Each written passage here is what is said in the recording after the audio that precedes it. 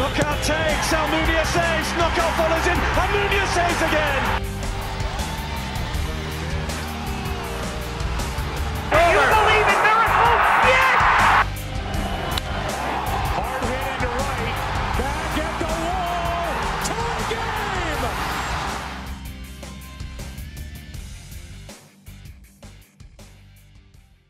Hey guys, and welcome to another episode of Around the World Sports. My name is Aaron Schellen, and today I am joined by a very special guest, former major leaguer and current Chicago Dog infielder Tyler Ladendorf. We talk about Tyler's first season here with the Dogs. We talk a little bit about playing for manager Butch Hobson, his experience in the major leagues. We talk about his favorite ballpark. And we talk about what I consider to be the most exciting moment of the 2020 Dogs season. Hope you enjoy it. And I am joined by Chicago Dogs infielder Tyler Ladendorf. Tyler is a Chicago native out of Des Plaines by way of Maine West High School. He was a second-round draft pick in the 2008 MLB draft by the Minnesota Twins. He's got just over 800 minor league games over 12 seasons, and he does actually have a cup of coffee in the major league. Spent 65 major league at-bats with the Oakland A's in 2016, and he just finished up his first season here in Chicago with the Dogs, where he had 13 home runs in 55 games, really playing all over the field, multiple infield positions as well as left field. So, Tyler, thanks for taking some time with me tonight. Absolutely. No, I appreciate you having me. So first question, obviously, and I'm going to get more into this a little bit later, but Major League Baseball playoffs starting today. So the first question I got to ask, obviously, is Cubs or Sox? I was a White Sox fan growing up. White Sox fan growing up. Gotcha. All right, cool. So I guess, how's the offseason going? You know, I mean, a bit of a shortened season, a little bit weird. How are things going since the season ended? No, good. Coming back down in Charlotte, North Carolina, where, got a house down here with the kids and whatnot. So no, it's been good just being back home, seeing them. It feels weird, like you said, 60 games, you almost feel like you didn't get your money's worth. But no, I mean, ultimately I feel like because like the timing, of affiliated ball, when I finished up, in Durham last year, it's, the season kind of ended generally probably when it normally would. So ultimately, I feel like my body feels pretty good.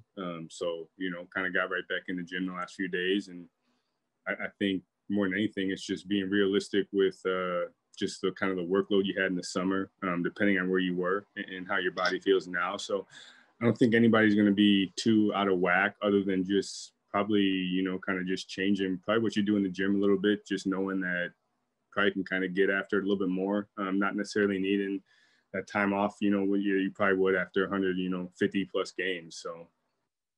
So was your family not with you in Chicago? Were they back in? Were they back home? Yeah, no, they stayed down here. Just got to come home. Obviously, the house I grew up in with my mom, and my grandma. Being back in Des Plaines obviously was ideal. Couldn't ask for a whole lot more. It was it'd been a while since I'd been back, so no, it was. Obviously, it would have been better if the kids and whatnot would have been there, but no, it was a summer I won't forget for sure. And that actually leads me into my first, I guess, baseball related question. How did you enjoy your first season with the Dogs? I mean, being a local guy, it had to be fun playing it at home. No, I mean, obviously with the pandemic, not being able to probably see as many people as I normally would have was probably the only negative, just kind of having to be at home and hang out with my mom and grandma most, afternoons before, after games and whatnot. It was a little bit, I guess, mellowed out, the homecoming, but no, I mean, a homecoming nonetheless. And yeah, I mean, all you got to do is drive by Impact Field and, you get excited. That's about as show a stadium, not in the show as it gets. Yeah. So no, it's, the clubhouse, the cages, all that stuff when you're just talking about the work that you put in before, the lights come on at 7, it's when all that is up to the par that, Impact Field is at, it's, it makes your days, a little bit easier to kind of show up and just have that motivation to put the work in. So, playing for Butch. Butch has always been known as a bit of a unique personality. You know, there's videos out there of him, you know, taking the base and handing it to a fan in the stands and stuff. We didn't get to see much of that on the field this year, obviously, as Butch was really really tried to stick to those COVID protocols. But what was it like playing for him? I mean, the name Butch Hobson, it doesn't need much of an introduction. You understand, what he's done in this game. So, yeah, no, it was just from the stories to just little things here and there. Just little, and as a guy that's played in the big leagues, when it'd be a little bit different, my relationship with him versus maybe a guy like, Harrison Smith or someone like that, where it's like, probably just different kind of questions, different, hey, what do you think of this? And it's just always just input. What do you think of this? What about that? I was thinking this. What were you thinking? It's just so much give and take. But no, I mean, the idea to say that you're trying to pick his brain would kind of be an understatement. Because like I said, everybody knows what he's done in this game. So no, I mean, it was everything I thought it would be, without a doubt.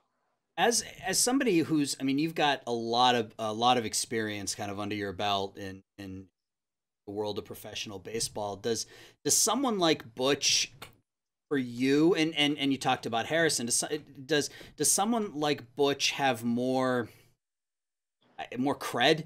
Was someone like you versus someone like Harrison, or does that not really matter? Is a baseball mind a baseball mind, whether they played in the bigs or not? Yeah, no, that's a good question. I mean, I think it's like, for me, it's like, I understand how hard it is to just be a first base coach in the big leagues, let alone be a guy that they pick to, run a team.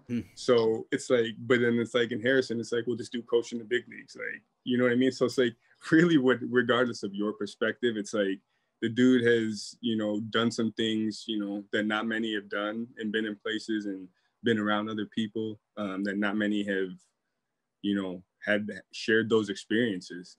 So no, like you said, it's I would have to say that regardless of what kind of perspective you're kind of approaching him from, you, like you said, you understand that, there's no wrong answer with a guy like that, would probably be the best way to describe it. It's like I said, it's input here and there, and I mean, you're going to be better when you're around people like that. It just it's just kind of contagious about just, hey, let's all just pay attention to everything that's going on. When your manager is doing that, it's like I said, yeah, no, everybody else just kind of falls in line, so to say. So there were a few of you and Joey on the offensive side of things, and then Casey on the pitching side of things, who have played in the bigs. Do your teammates look to you for advice or tips, and how does your major league experience help you help your teammates? Yeah, no, I mean, I feel like when you get to the level I've gotten to, whether you have success or failures, and in my case, some of the failures, I feel like that almost holds more weight, because honestly, like, it'd be tough for Harrison Smith to go and relate to Nolan Arenado. Like, it's like Nolan would tell him things, and Harrison will be like, well, I can't do that. Like, that doesn't work for me, So yeah, no, I feel like because I feel like some of the failures I've had and the realisticness that kind of comes with it, it was fun to answer some of the questions, from certain guys. But no, to answer your question, yeah, no, I feel like as an older guy, it's just kind of give and take. It's never, hey, I think you should do this, or it's if I'm talking about comparing a move Vic Roach is making to maybe a move like Miguel Cabrera used to make, or something like that. It's just little, hey, I seen this dude do this, and this worked for him. Think about it. That's all it ever is. It's never put your hands here, stepped here. But no, I mean, then half the time it's more just mental. I mean, just what do you think this guy's gonna do? And it's just kind of a deal where, hey, if you're not going to, go after this first pitch fastball, then, look the other way. So you're on that second pitch breaking ball. It's just little things like that that I feel like because the level I got to, I can, kind of help some guys out. So it's almost more just the cumulative experience that you've had playing professional baseball versus necessarily that time you spent in the big leagues. You've seen every potential situation, so you know how to address it. So it allows you to help some of those players who maybe haven't. Yeah, no, without a doubt. I feel like because of, and more so because of the time I spent in AAA. I mean, geez, every big leaguer now, I mean, I've essentially played against or with, in AAA. I've been part of AAA for the last 6 years. So, I mean, pretty much everybody you see on TV now, I've seen what they've done even before they got there. So I've kind of seen the process of a lot of guys, good and bad. So I think that, will only go into the favor of guys I play with as far as just me kind of sharing those experiences more than anything. But yeah, no, it's you don't want to ever feel like you're too imposing, as kind of that veteran, but it's more just almost like, hey, if you want my input, like I'm kind of here, I'm around, you know what I mean? And so, yeah, no, it's, but you got to have younger guys that are just willing to go out there and get better every day. And we did. And that, obviously we didn't have the success we wanted to. But no, I feel like, I mean, everybody got better. I don't think there was anybody on our team that was not better at the end of the year. And ultimately the numbers, probably weren't there, but, that's half the battle, just controlling what you can. And if you feel like, you at least made, even if it's only a few right steps, you gotta be happy with that. It's funny, you talk about how the season didn't really go kind of the way that you guys had wanted. There were some peaks and there were some valleys. It was a very streaky team, and it's funny that you say it like that, because my favorite moment of the season was in a loss. My favorite moment of the Dogs season was that 10-run ninth inning against Sioux Falls.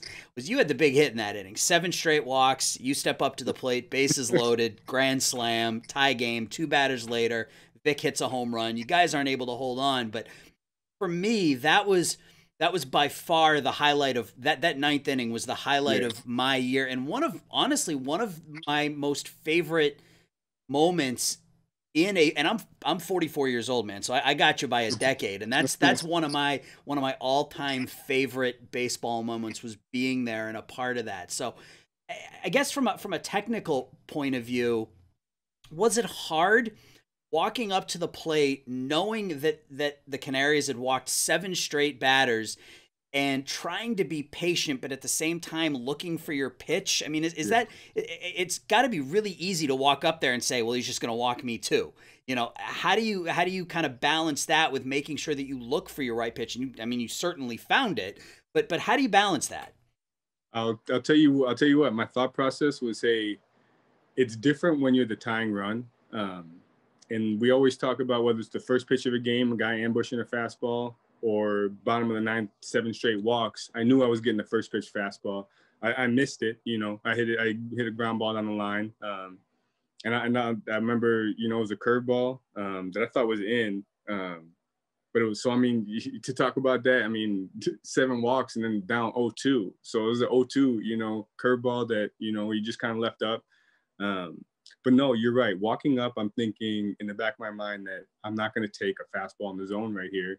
And it's kind of a deal where there's very few scenarios where you're saying either double homer or like a foul ball. And that was one of them.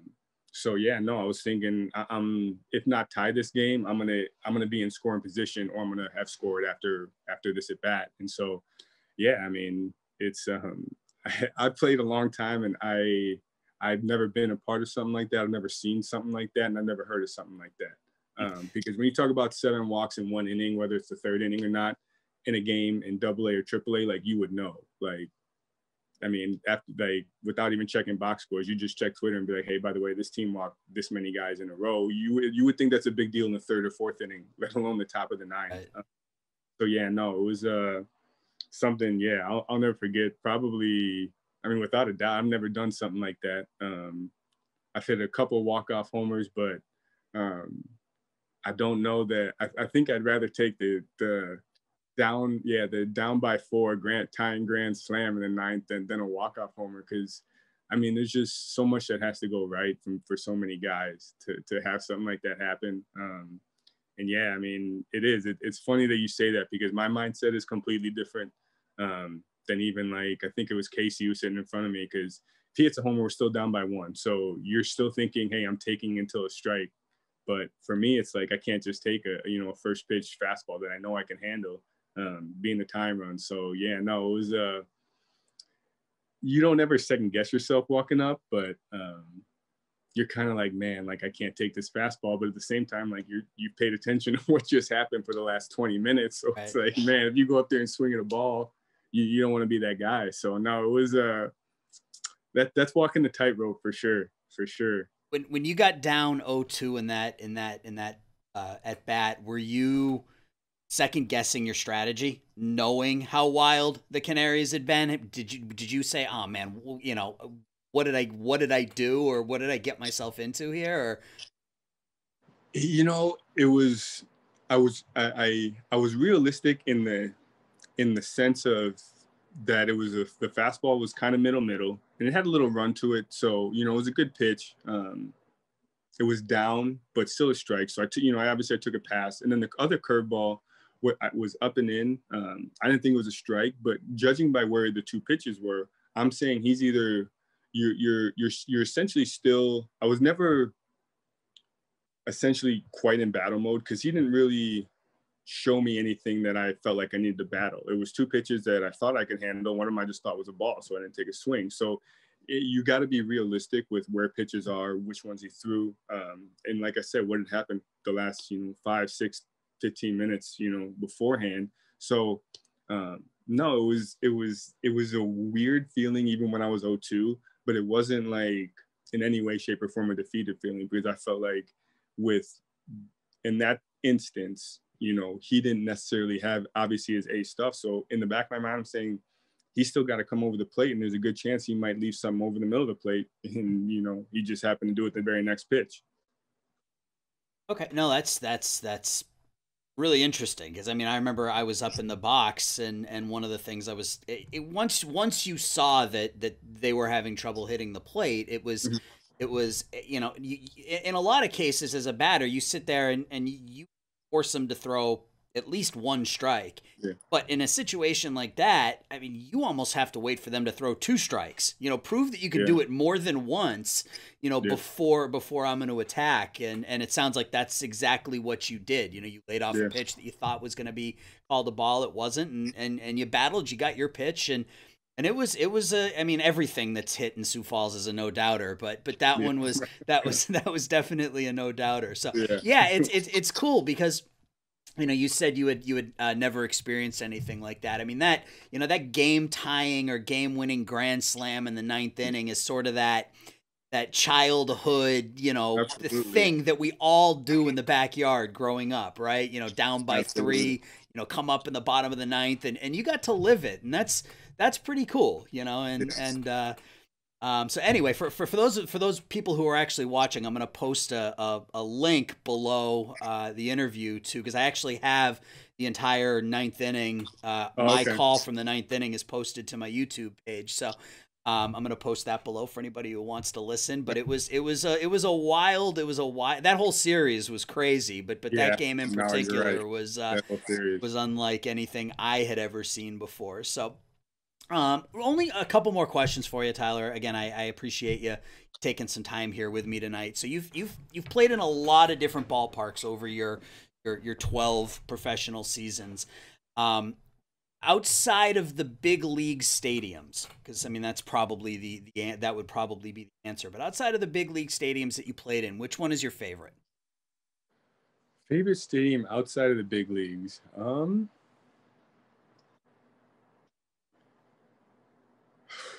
That's a tough one. El Paso, AAA for the Padres, got to be up there. I was fortunate enough to go there right when it opened in 2014, when the A's were in Sacramento. Charlotte, where we're here, when I was with the Knights, the backdrop with the city right behind it. That's the thing that probably would separate a place like Charlotte is the location. When you're talking about right downtown the city, you got, 40-story buildings, out behind the outfield. And that's what you think you're going to be able to hit one. That's just what you're seeing. That just makes batting practice every day that much, less monotonous, so to say. Because let's face it, when you show up and do the same stuff every day, it gets monotonous. But no, Charlotte, El Paso. I'll tell you another one that I actually enjoyed was Elizabethton, when I was in the Appalachian League with the Twins.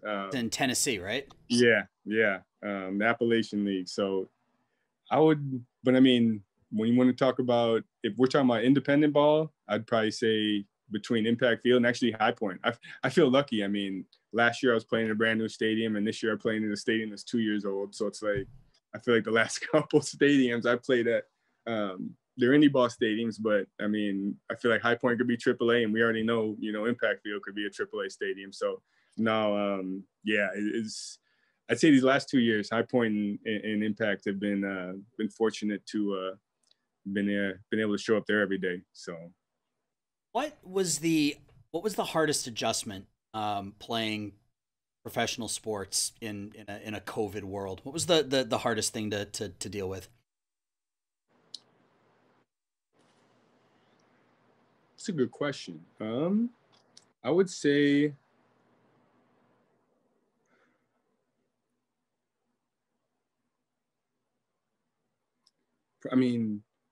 probably just the closeness. Like there's just certain joking around, whether it's 1:30 in the afternoon, or, just guys bumping into each other, pranks, different things like that, that obviously you just couldn't do.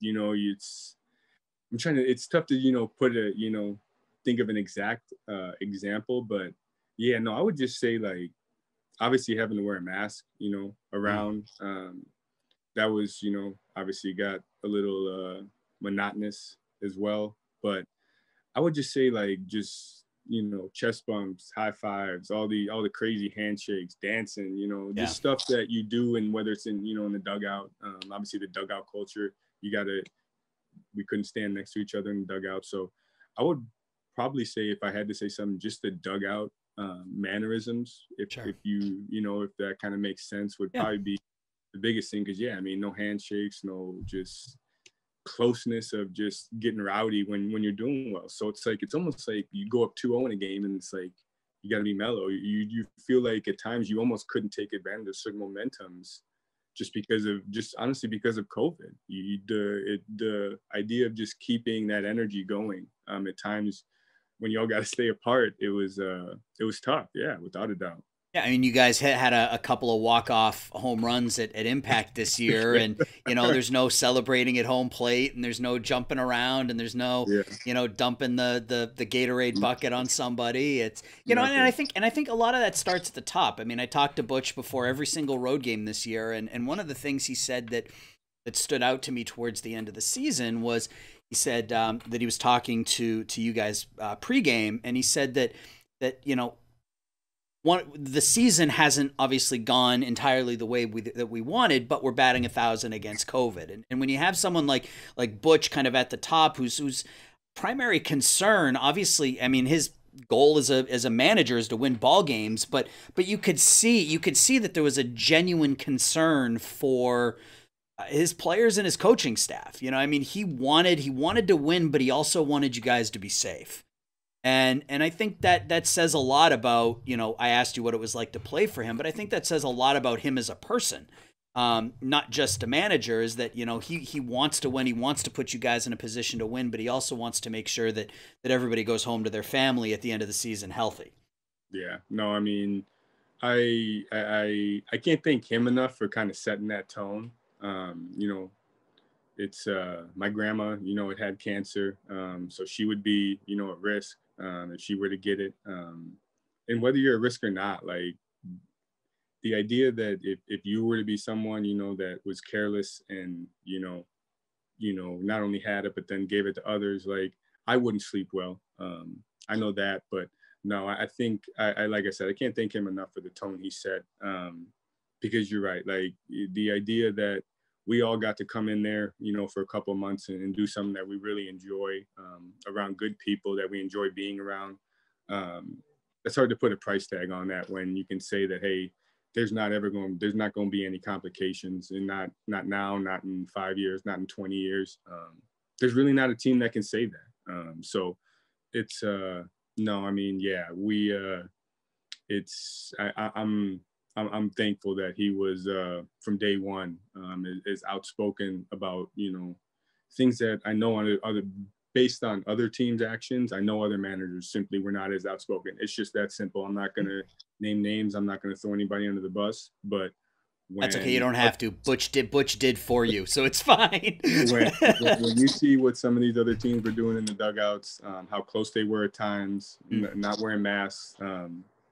Yeah, no, I feel thankful that Butch was righting the ship and had us, you know, up to speed and held everybody extremely accountable every day. And that's I know in 15, 20 years I'll owe him some kind of gift basket. I'll send him something, a little care package.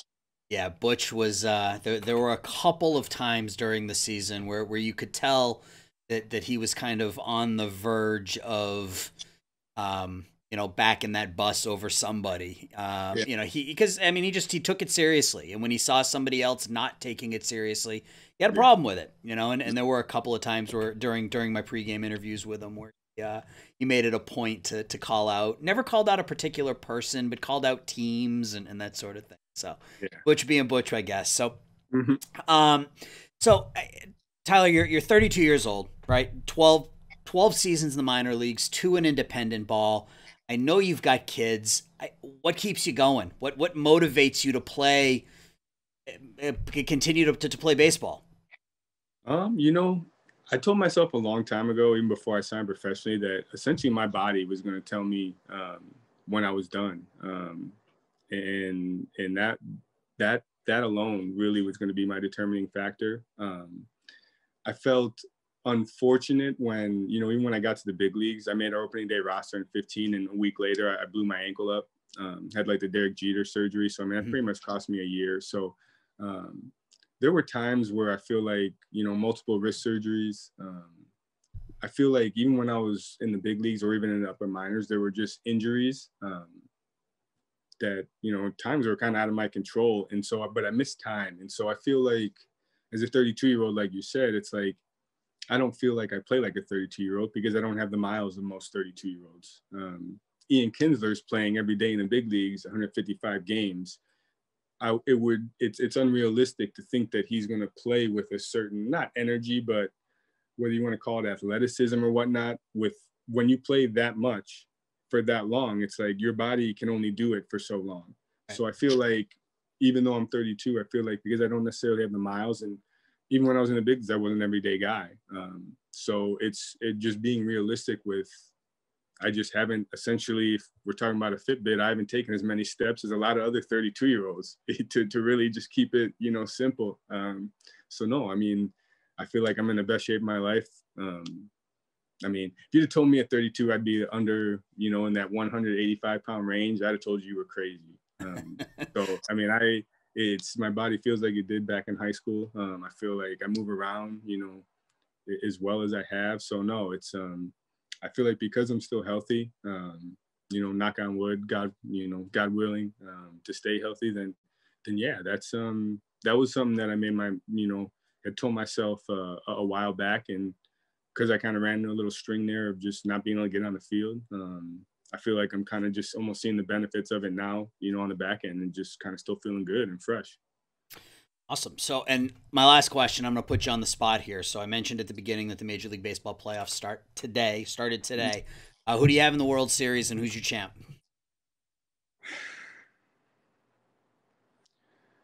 Man, I said a while back, and I grew up a White Sox fan. I said with that offense, I saw what Giolito did today. Mm-hmm. There's no pitcher, there's no pitching staff that wants any part of that White Sox offense. They got the best offense top to bottom right now, or at least the most effective. To Tampa Bay with those arms, the starters or the openers, whether you don't know if you're going to get a reliever or Glasnow or Snell. I mean, some of those guys, I think the arms of Tampa, the bats of the White Sox, I got to think those two, I would probably, I would take the Rays. If I had to say right now, I got the Rays getting the World Series. But out of the National League, though, it's a little bit tougher.